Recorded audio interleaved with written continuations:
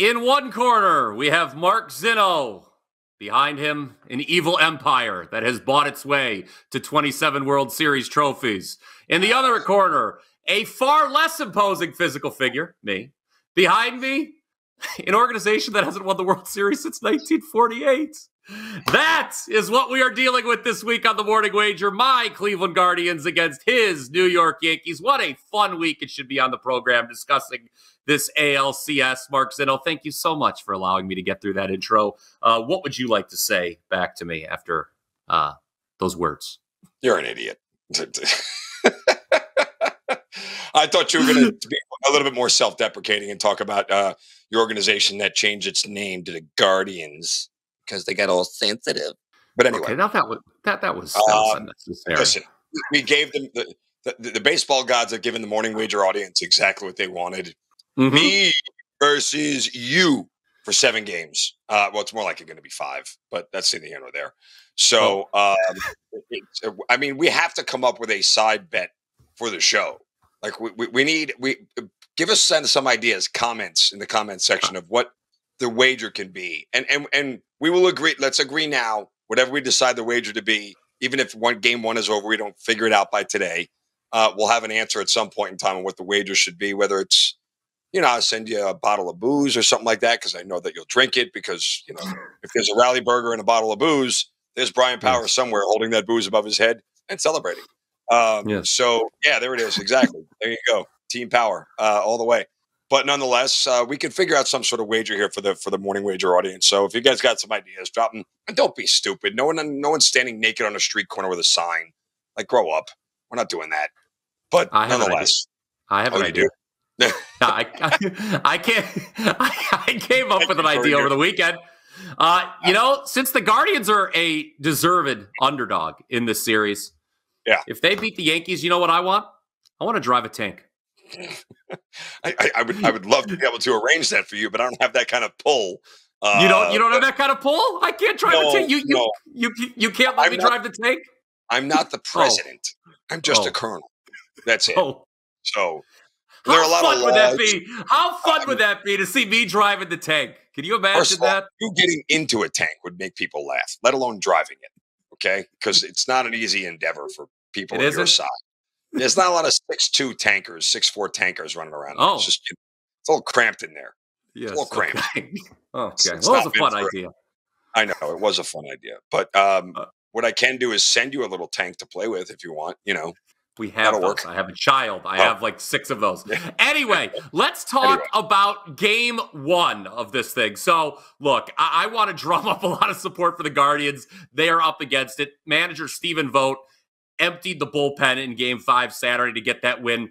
What a moment it was when Lane Thomas hit that grand slam to go up 5-1. The Guards hold on to advance. I'm going to take an approach that's a little pro-Cleveland. It's the only one I could kind of come up with.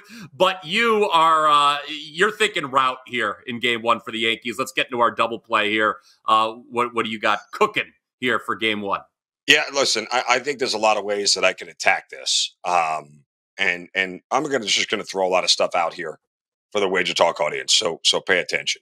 One, I will say I do like the Yankees minus the 1.5. That's not my official double play, and I know Bryan Power doesn't want to lay 1.5 with the home team because, they may not get their 9th at bat. Well, I don't give a rip.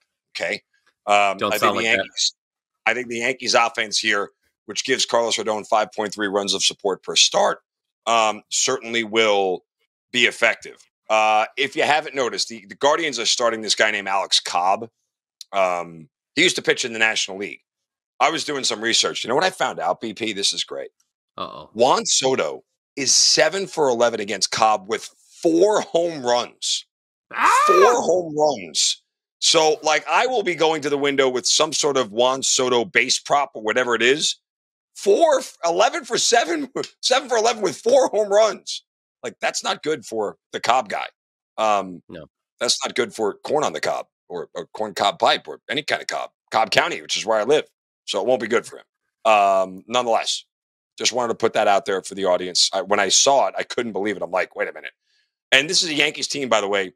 The lineup, because some guys have been in the NL, the lineup has a collective 955 OPS against Alex Cobb. Again, some of that comes from Juan Soto being 7 for 11 with 4 home runs, but nonetheless, and he's never faced Aaron. He's faced Aaron Judge.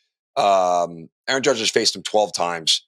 He's got just 3 hits and 5 strikeouts. So maybe although 1 home run, maybe the Judge, sort of impetus he's trained keeps rolling on here. But God, I hope not. Nonetheless, my official play here will be the Yankees going over their team total of 3.5. I think the Yankees score runs. We know this is a team that has scored the 6th most runs at home in Major League Baseball, 4.8 runs per start. They've hit the 2nd most home runs at home of any team in Major League Baseball. When you talk about their WRC plus, their top 5, their ability to score runs, they're 7th in OPS at home this year. Everything lends to the fact that the Guardians, who, oh, by the way, do not want to have to use their bullpen early in this thing because of how many relievers they used in Game 5, or may give Cobb a little bit of a longer leash here. But the Yankees are not built to win 3-2 games. That's not who they are. We talked about this in the game that they clinched over over the Royals. Yes, that was a 3-1 final, but that's not the game that they want to win. And again, the runners with scoring position thing, that's got to come back to some sort of mean here. The Yankees have to get some hits at runners in scoring position, but with them being at home in that ballpark, a lot of those fly balls that went to right field that were pop outs would be home runs at Yankee Stadium. I'm going to take the Yankees over 3.5 here. I don't think they win a game where they score less than 4 runs. So I believe the Yankees are going to win. I like all the angles I put out there, but give me the Yankees over 3.5 for my half the double play.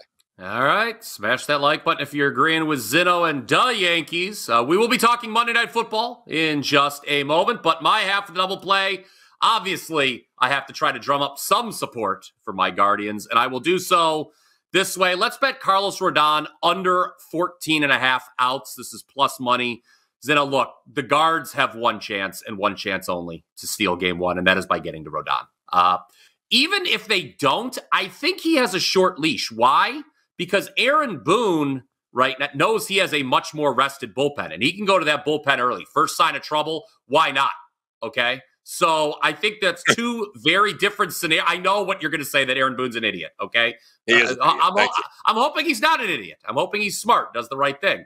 So, or that Rodon just gets rocked and he gets pulled. So, Rodon, look, you've ripped this guy for a large part of 2024. He gave up 4 runs in his lone LDS start against the Royals, a Royals team that doesn't have exactly the greatest lineup in the world. So, I think there's 2 sort of just vastly different scenarios where we can get to this, we cash this under 14.5 outs prop. 1, Rodon gets rocked. 2, first sign of trouble, Boone just says, heck, let's just go to the bullpen, man. Let's pull this guy. We've got rested relievers, and let's do it that way. That's what I'm going with for my half double play. Rodon under 14.5 outs, plus 120. Smash that like button if you agree. I think you're wrong. Don't smash the like button because he's wrong. Give the thumbs down button. Is there a thumbs down button we can do? I'm sure, yeah, Joe Ranieri always has that handy when I'm talking, I believe. I think it's well-deserved because you're wrong.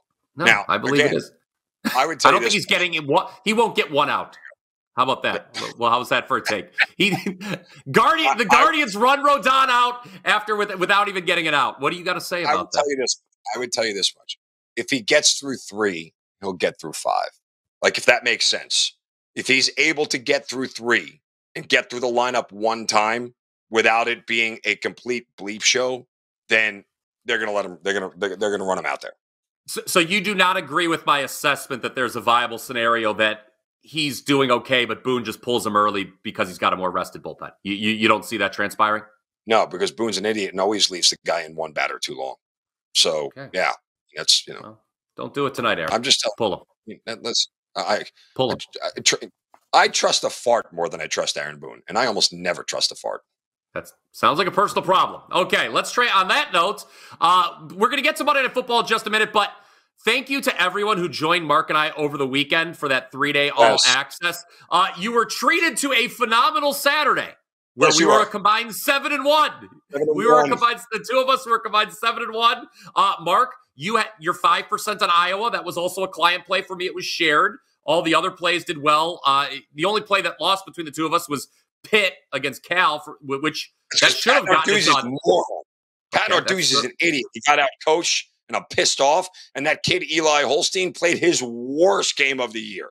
Worst game, but he got totally out-schemed by Cal. I mean, Cal could do nothing. Cal was impotent on offense. Like, they literally could not do anything at all. And they scored 17 points in the first half of that game. Didn't score a single point the rest of the way. Red zone pick at the end. I hate Narduzzi. He's one Italian I don't like. Go figure. I feel like I'm in a Viagra commercial here with all your references of impotency. But speaking of impotency, then there was Sunday, and that was not good for either of us. Wow. You look at all the shows that I did, and I do a lot of shows here on WagerTalk TV, as do you. And I think I hit just about everything I said in every college football game. Then the NFL came. I wasn't right about a damn game. Look, people that know the way I bet know if there's a week where road favorites are 8-0, old BP's not doing very well. And old P, I lost both client selections in the NFL yesterday. I don't even want to discuss the way I lost that under in Mets-Dodgers last night. That was horrific. Yeah. It was a real kick in the pants. So Sunday sucked. Saturday was great. We encourage you guys to buy it on Friday to get the whole weekend. We should have said Thursday. That was on us. That was yes. We got our days wrong. We got our days confused, and we should have told everybody to buy it on Thursday. So next time we do this, buy it on Thursday and just cut us off by Saturday, and you'll be much happier. But thanks to everybody who pitched in. We appreciate it. It was fun. It was a good weekend. Overall, it was a good weekend. Yes, still winning weekend for yours truly, and we roll on to Monday, where it's Bills and Jets. The first game post Robert Saleh for the New York Jets. Will things be better? I don't know. The Buffalo Bills. This is a team that also would like things to be better because they've lost back-to-back games. I don't have it in front of me anymore. No, the Bills. The Bills have lost back. The Bills have not lost three straight games. What's that? Both teams come in losers of 2 straight. Yes, they are, but the Bills haven't lost 3 straight in a very long time. I don't have the exact date. I thought I had it written down in front of me. I don't. That's my bad. But it's been a long time. That's all you need to know. So we're not taking a position on the side. We're not taking a position on the total. We're instead focusing on the prop market, as we often do on this show on a Monday. Josh Allen is going to have to carry this team, Mark Zinno, and we think he may do so with his legs, and he may find the end zone, something he's done quite a bit in the past against the New York Jets. Yeah, try not to overthink it here when it comes to a prop like this. This is a Buffalo team right now that as we sit here and we record the morning wager, no idea who's playing on offense. James Cook is questionable. Khalil Shakir is questionable. You're looking at a team in the Jets that is number 2 in defending tight ends, in tight end receptions and yardage on the year. So that takes Dalton Kincaid and Dawson Knox out of the mix. And if you look at props early this morning, the Bills receiving props are off the board right now because they don't know who's playing. You know, we can't put receptions up there for anybody because we don't know if James Cook is playing or not. So or same for Khalil Shakir. So this game, if Buffalo's going to win it, it's going to be all on Josh Allen. Furthermore, in 11 games against the Jets in his career, he has 7 touchdowns rushing, 7 rushing touchdowns. There's 6 different games. One game he had 2. But given the fact that this game is expected to be tight, and oh, by the way, of those 11 games, guys, only 2 of them were blowouts. It was a 32-6 win last year at the end of last season for the Bills and a 45-17 win back in 2021. Other than that, all these games have been 10 points or less, which means they're going down the wire and they're close. In fact, 8 of those games have been one-score games. When it gets down to the red area, Josh Allen's just going to do it himself, especially if these guys are hurt. Now, if they get the full complement of Shakir and Cook, it may hurt his chances to just do it on his own. But my guess is with a lot of these guys who haven't practiced, Khalil Shakir didn't practice on Saturday, James Cook didn't practice on Saturday, that they're all game time decisions. Allen's going to do it with his legs. So if he gets down in the red area, I trust him to just plunge it in on his own. We'll get a nice little plus 155 here and an anytime TD for them for Allen. Let's roll with it. We did this last time with Jamar Chase on a Monday night game. Worked out in our favor. Let's hope it happens here again. Oh, that Josh Allen prop was outstanding. Or pardon me, the Jamar Chase prop was outstanding. That was cashed in the first 3 minutes of that game, 3 minutes, I believe. Yeah. Yes. But Josh Allen, he gets into the red area and plunges in, says Mark Zinno. Don't know what to make of that, but let's cash it. Josh Allen, anytime touchdown is you. Yeah, you said plunge. Oh, I believe you said plunge. Yeah, we'll check the tape. I think you said plunge. I don't plunge much. Not much. Okay, well, Josh Allen will plunge for us, and that is your show best bet. Please, down in the comment section below, let us know how you're betting Yankees Guardians, how you're betting Mets Dodgers, the other LCS, both LCS. Rephrase that. Let us know how you're betting the Yankees because they're going to win. You think you're tough, don't you? No, I don't. I just think the Yankees are better than the Guardians. There's a difference. Well, yeah, you are tough, so you can talk tough. I'm not tough. That's why I don't talk tough. We got to go back to like 97, the last time that the Guardians, well, they were the Indians back then, beat the Yankees in a playoff series. You know, dad. You know, it was somebody who actually scored a run off Mariano Rivera. My dad, minutes after the. Oh, here we go. Do we have some late breaking news? Talk about comment down below with your favorite baseball bets. So he did well in the game yesterday, I saw. Anyway, my dad messaged me, speaking of 1997, he messaged me 5 minutes after the Guardians eliminated the Tigers and said G-Men getting swept by the Yankees. So he doesn't believe in them at all. They call them the G-Men? Is that what they call them? I don't know. Maybe he doesn't want to say Guardians either. I don't know. It's what he texted to me. He's a 70-something-year-old man, and he's texting. I don't know. Okay? I wish your dad drank. I wish your dad drank and got angry and belligerent, because I think that would be hysterical. Well, I have that. You have the mark. I do enough of that for the family. Yes, I do enough of that for the family. All right. Subscribe to the WagerTalk YouTube channel, no matter what you do in your free time. We appreciate your support.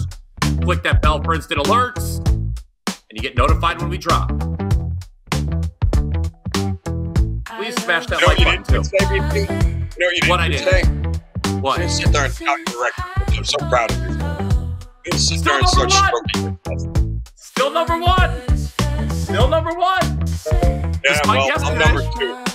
I'm number two. You know what I mean by number two? Complete stuff. Oh, my God. Number two. Thank you, everybody.